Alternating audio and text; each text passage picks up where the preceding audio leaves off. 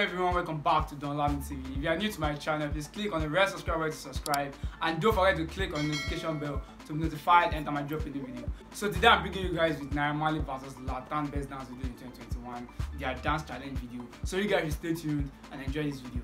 Let's go. So before I show you guys the videos, let me gist you guys a little bit about Naira Marley and Zlatan. Naira Marley is a Nigerian singer and also a songwriter, and his real name is Aziz Fashola. He is popularly known as the president of Malians. I'm also a Malian. He was born in 1991 in Agege, Lagos, so he's currently 30 years old. Naira Marley is estimated to be worth about $2 million, bro. That's a lot of money.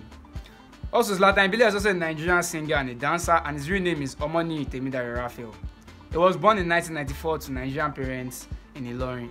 Zlatan is currently estimated to be worth about $2 million also. I'm telling you guys, these guys are rich now. So I'm going to show you guys the videos now, but if you are new to my channel, please click on the red subscribe button to subscribe and also the notification bell to be notified anytime I drop a new video. Let's go.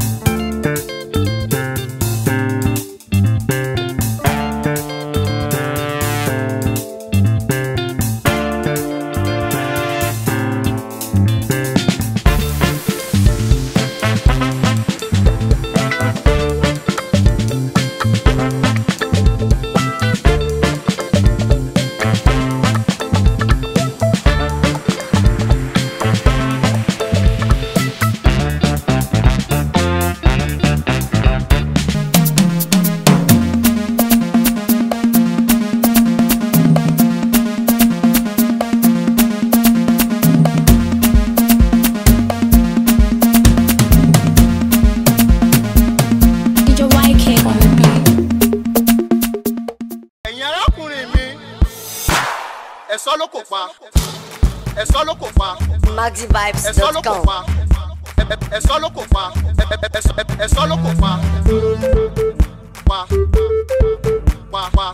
Professional on the beat. Black beat music.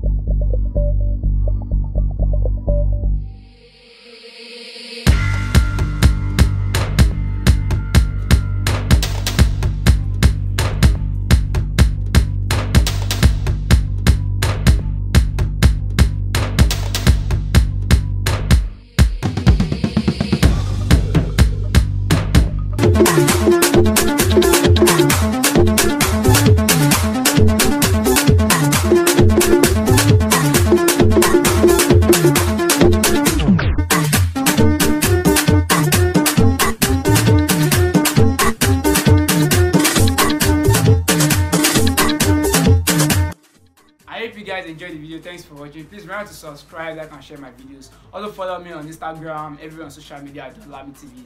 Thanks for watching. Remember to subscribe.